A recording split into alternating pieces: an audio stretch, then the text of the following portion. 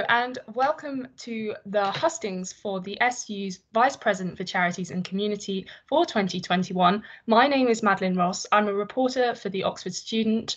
I play a lot of sport and I'm a second year PPEist at Balliol College. Tonight is unfortunately online as we are in the continuing COVID pandemic, but we have 5 wonderful candidates here for you to hear more about and to explain their manifesto policies and what they'd like to achieve in the year that they would be Vice Presidents for Charities and Community. This is a sabbatical position, so it is paid and the term length is a year.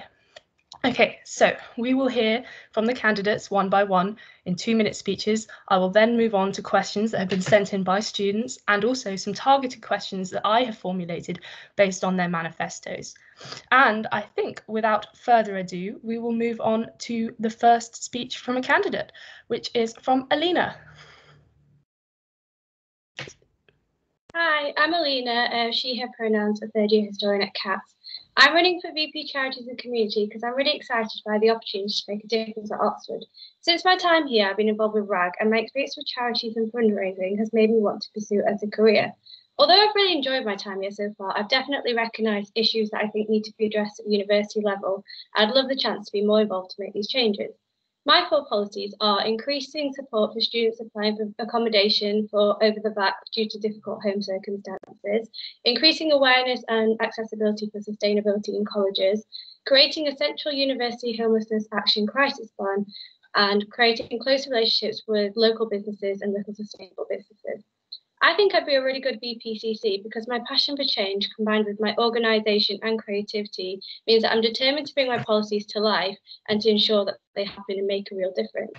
I'm very experienced working with charities because I've been working with RAG for nearly 3 years now, and I used to be VP Communications, a role that I just loved. I also have experience in representing the student body as I was JCR Secretary at St Catherine's College, and I was involved in the coming up with the project of Walk in My Shoes, which is an Oxford ethnic minority student video project. So it was one of the most rewarding things I've done because it provided a new platform to give a community a voice, and I think that's what I'd be really excited to do in this role. By taking on the role of VPCC, it gave me an opportunity to make these institutional changes about causes that are close to my heart. So for me, going from feeling like an absolute imposter when I first arrived in Oxford to running for an SU election is such a big deal, and so it'd really mean a lot to me to have everyone's support. Also, please remember to buy a blind date ticket for RAG Blind Dates to support our 4 charities. Perfect. Thank you, Alina. Moving on quickly now to Freya, our second candidate of the evening. Hi, am I unmuted? Yes, you are. Okay, I do. Hi, I'm Freya, she, her pronouns, third year at Pembroke. And over the course of my degree, I've really had my eyes open to so many amazing campaigns that students have led at this university. From standing out in the rain at St John's to rallying in front of the Clarendon building, I've seen time and time again the passion that Oxford students have for improving this university. And there are so many diverse causes within the student body, but in my manifesto, I've identified that these passions can be grouped under one word: justice. Justice in our institutions, justice in our communities, and justice in our curricula. That's the message I want to take forward if I'm elected. And this pandemic has highlighted the need for us to extend our support to local communities. The SU already do fantastic work with local mutual aid groups, but I know how daunting it can be as a student to breach that kind of town-gown divide. So I want to make charitable work in the local community more accessible to students, as well as campaigning for colleges to finally instate the Oxford Living Wage as a recognition of the contribution that key workers have always had at the university. And my time as JCR environment representative has taught me that it's not enough to be a passionate individual, and you have to make institutional change that continues to have effects long after you've left. That's why I want to make colleges commit to divesting from fossil fuels finally, and also for them to instate the Oxford Living Wage, and for faculties to finally recognise that the world is changing around them and that colonialism and climate change are topics that they can no longer afford to ignore. Perfect. Thank you very much, Freya. Okay, moving on to Glyn Owen, if you'd like to unmute and tell us about yourself. Hi, I'm Glyn. I use he, him pronouns, and I'm a third year PPist at Univ. Cutting straight to the chase, my campaign is focused on uplifting student voices and making sure that they get direct representation with the university.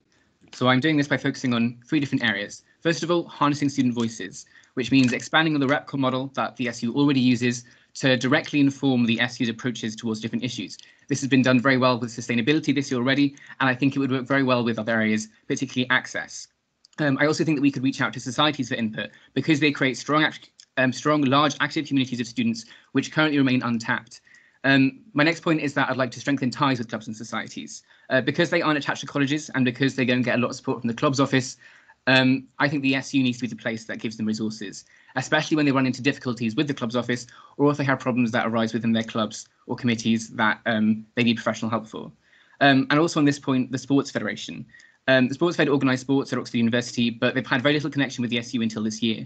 I want to make a commitment to increasing and developing this relationship with the Sports Federation so that we make sure that sports clubs have adequate access to sports facilities moving into next year as they return to in-person formats. The final point that I'm focusing on my manifesto is recovering communities post-COVID. I think we need to be sensitive to the fact that we're going to be dealing with COVID for a while yet, and that a lot of the cohort next year won't have seen Oxford pre-COVID. And if they have, then they won't have seen it very much. So I think the SU needs to be the place where students can have the resources to know how they can run their student societies better next year. So that means a database of room booking and a database of what the COVID policies are at different colleges so that they know how to run themselves. So in conclusion, my 3 main points are to reach out to more students and to inform the SU's work, to strengthen ties with clubs and societies to make sure they get fair representation in the university and to support them. And finally, recovering communities post-COVID, ensuring that societies and clubs have the resources they need to get us back into in-person life smoothly. Thank you. Perfect. You had 2 seconds left, so very well timed. Moving on to Mia.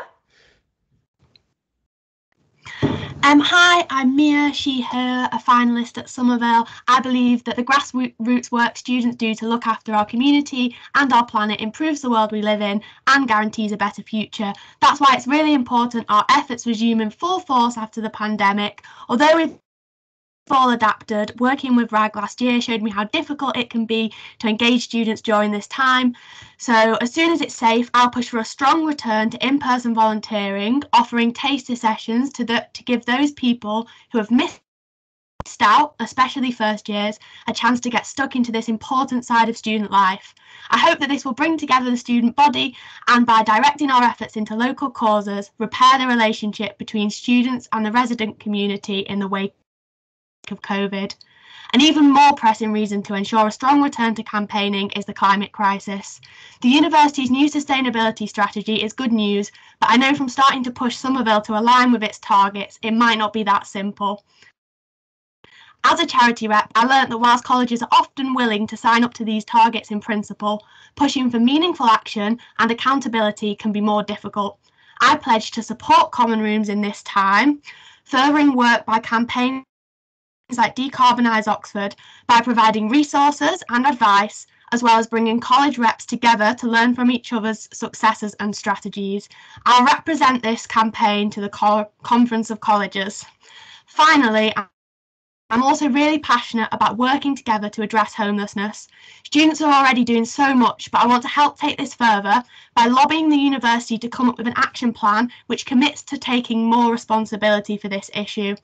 Student campaigns have shown how successful working with local action groups can be, and the university needs to follow their example. I aim to build this relationship with the council on this issue. Perfect. Thank you very much. Sorry, there's the timer going off there. Thank you very much. Moving on to the last candidate of the evening, but by no means the least, Murta. Great. Quick sound test. Can you hear me? Yes, we can. Great. Thank you. Hey guys, my name is Murta. I'm she, her pronouns. I'm half Dutch, half English, and I study a master's in public policy. Why do I want to be a rep? I think there's 2 main questions that motivated me to apply, or 2 main things. So the first one, I think I've only been here a short time, but I think echoing what everyone else has said, this is an extremely special community. A lot of people are here because they want to make a difference. They want to make an impact. And I think what I can do is to kind of enhance that impact and bring you in contact with the right people and bring people together to make that happen. Secondly, we've gone through an incredible crisis this year. It's a national crisis, a health crisis, but also a student crisis. So if you're watching this, if you made it this far, you're probably watching it from your childhood bedroom in your parents' house instead of in your friends with college. And I think we don't know what's going to happen next year, but I think there is hopefully going to be this kind of massive potential to rebuild our communities and to have more impact. And that's what I want to do. So my manifesto is based on 3 points. I won't go through all of it now, but the first one is to have more impact specifically on climate change as the kind of defining issue, and to kind of strengthen what student communities are already doing to make education on climate change part of the curriculum, and to involve students in kind of the institutional ways to make change. Secondly, to support everyone, because I think what this crisis has also shown is that mental health issues are real, and there's something that we can use to kind of strengthen each other if we have good support. So I think it has to be easier and it has to be faster. Thirdly, we can have a stronger community by supporting societies with more money, more resources, and organizing events if there's. I'm really sorry, Murta, but that is your time up. I did promise to be very strict, and it is only fair. Thank you very much to the candidates for their opening speeches. We are now going to move on to questions. As a quick reminder of how this is going to work, we've got 2 general questions which have been submitted by students. Each candidate will have 1 minute, and it will be in alphabetical order. And then we'll move on to targeted questions, which my devious little mind has thought up instead of doing my essay this morning. Okay, so the first question is, does the university's sustainability strategy go far enough? And the first person that we will be hearing from on this question will be Alina. So Alina, whenever you're ready. Well, I think that you can never go far enough when it comes to sort of sustainability issues, because it is a relatively new thing that is sort of only just beginning to, well, it's not relatively new, but in terms of like institutional changes, it is a relatively new thing. And the fact that COVID has sort of interrupted the university's policy, it means that it isn't going far enough for me personally. I know that they did the consultation back in December, and I can't remember the exact number, but I want to say maybe 900, but that might be completely wrong, of how many students like actually filled it in. But compared to how many students across the uni, like they could be so much more. I think the things that the university is doing, promising the divestment and the net carbon zero net carbon gain by 2035, is a really good starting point. But I believe that the university needs to mandate colleges and push like changes consistently across the university in order to make it happen. So I think that it's a good starting point, but they definitely can go a lot further.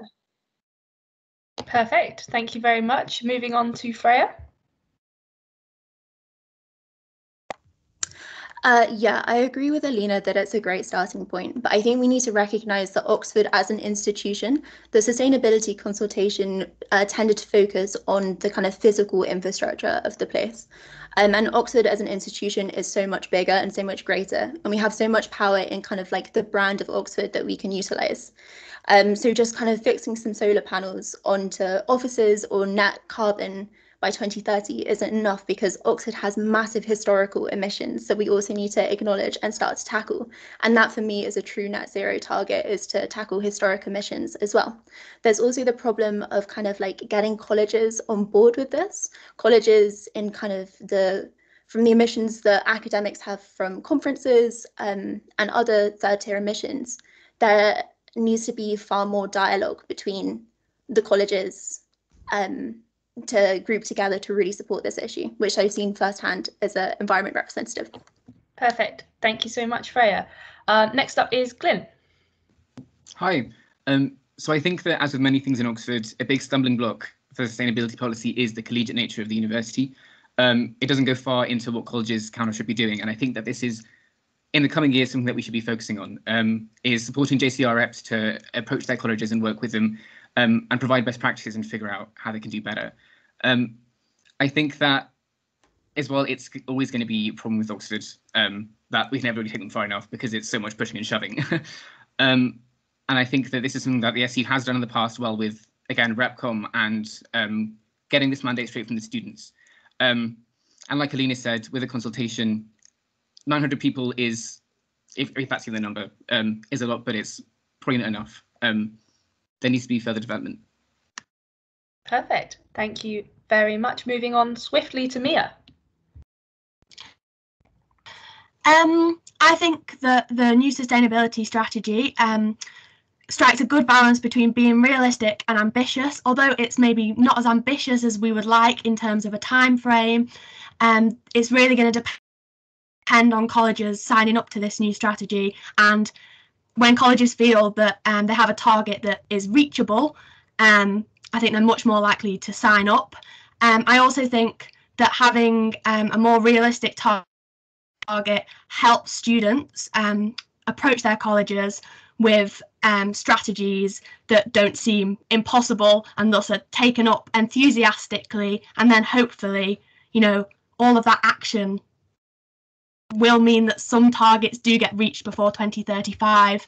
And I know that the action points the Conference of Colleges are coming up with at the moment, and as soon as colleges start to implement them, we will see some change straight away.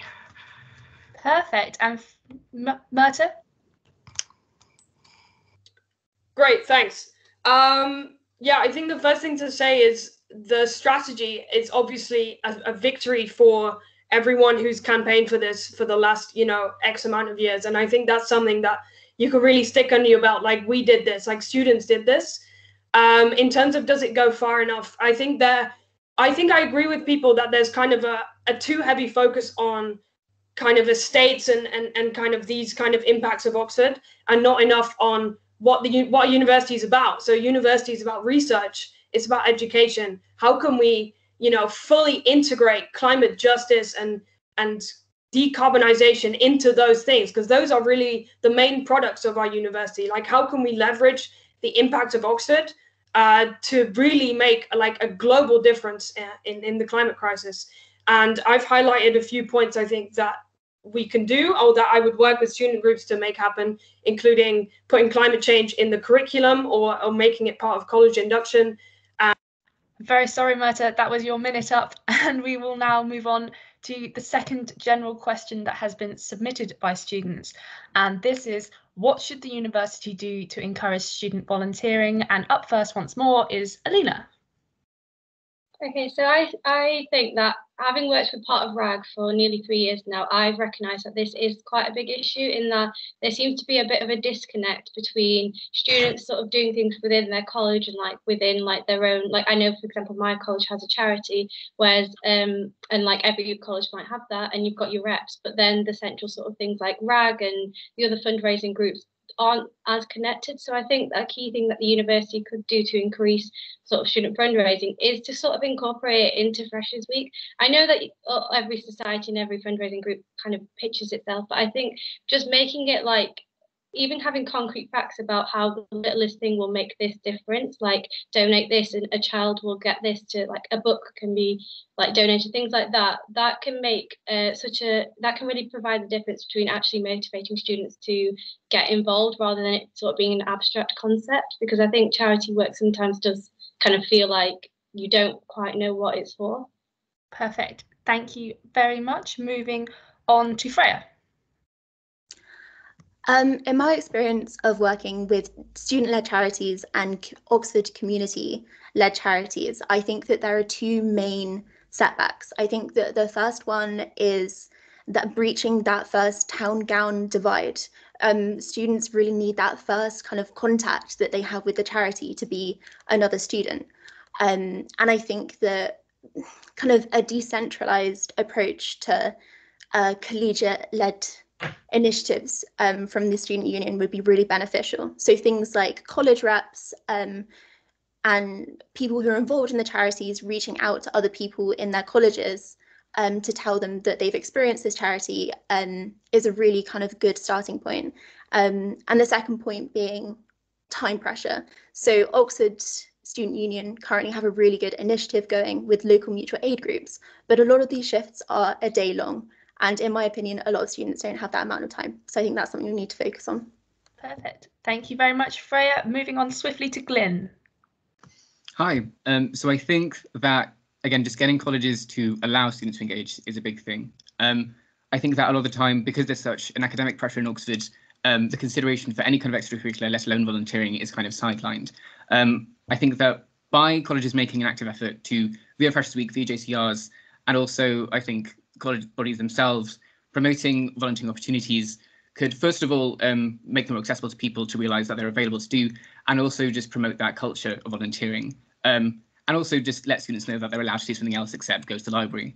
I also think that one thing that might be more ambitious, but I think that comes as part of other accessibility things, is making sure that students have more opportunities to stay over the vacations, because that provides more opportunities to do other things outside of academic life, such as volunteering. Thank you. Thank you very much. Mia.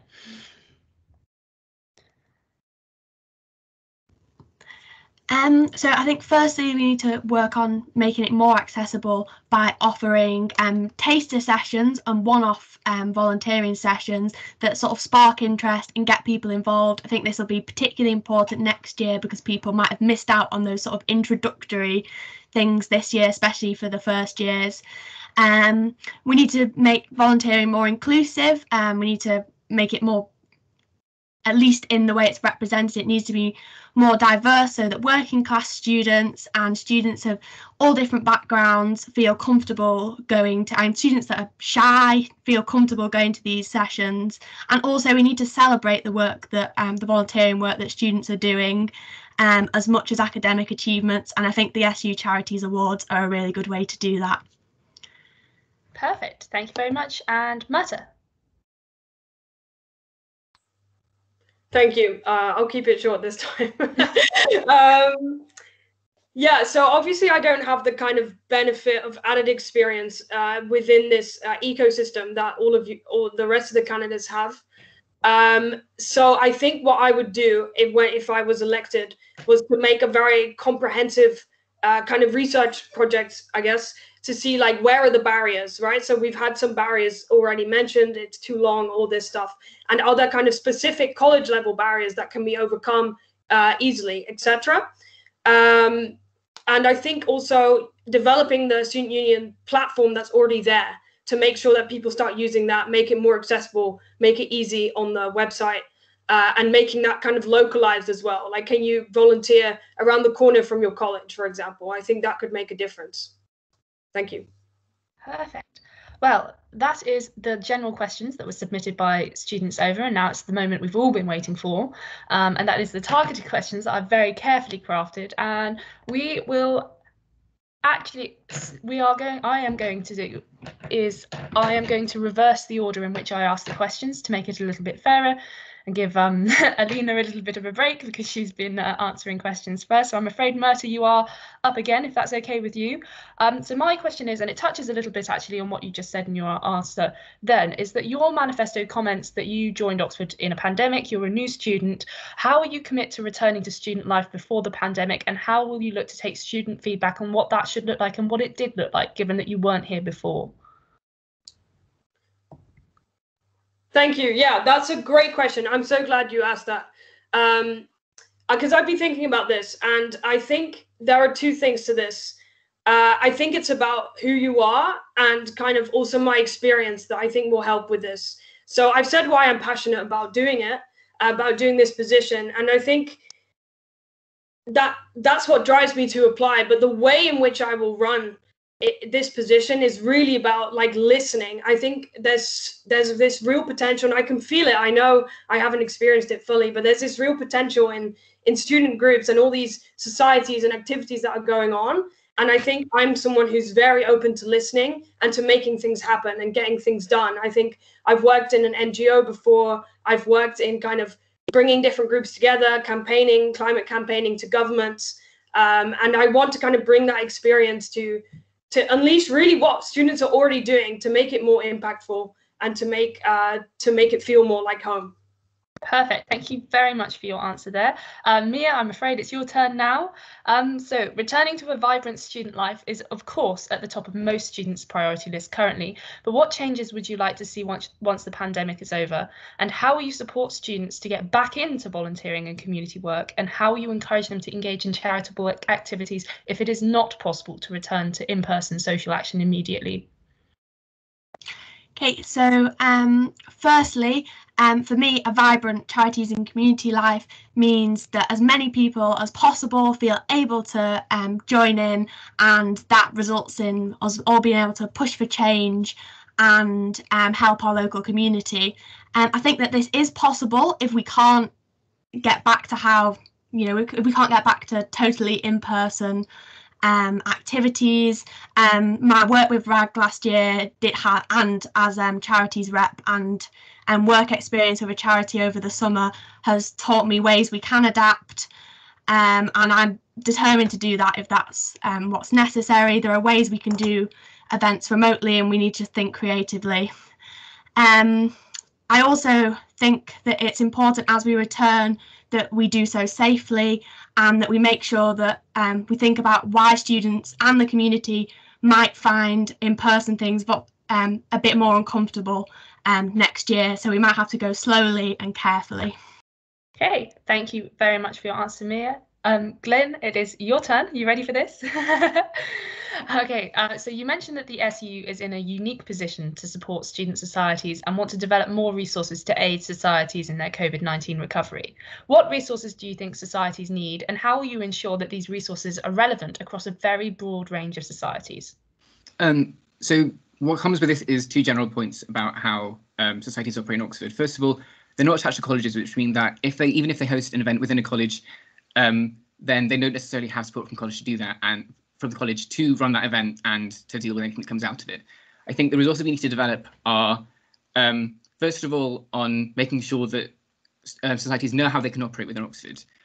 So this means just getting a good database of what the room booking availabilities are and what the COVID restrictions will be in colleges. I also think that there's particular issues when it comes to dealing with administration, which the club's office is very unclear about and also very slow about. So I think getting a bank of information about how to set up a society and how to deal with the club's office, and also just open up to offer support as a point of contact for dealing with clubs, the club's office. And I think that generally speaking, these are quite large points. They are something that can help larger societies which deal with more serious issues, and also with smaller societies which are getting set up and which are looking for this information to help make their events as successful as possible. Perfect, thank you very much. Okay, so Freya, in your manifesto, you promised to decolonise the curriculum and also to put climate justice on the curriculum. These are quite broad commitments. Could you provide more detail about your plans, specifically about how climate justice might be taught at Oxford? Yeah, definitely. And this was part of the Oxford Sustainability Report. The climate needs to be on the curriculum. So students are very much asking for this. And I think that climate justice and colonialism are just kind of intrinsically interlinked. And there are so many student groups who are already asking for this. Common Ground, Oxford Climate Justice Campaign, everybody kind of recognises that we need to give this final push.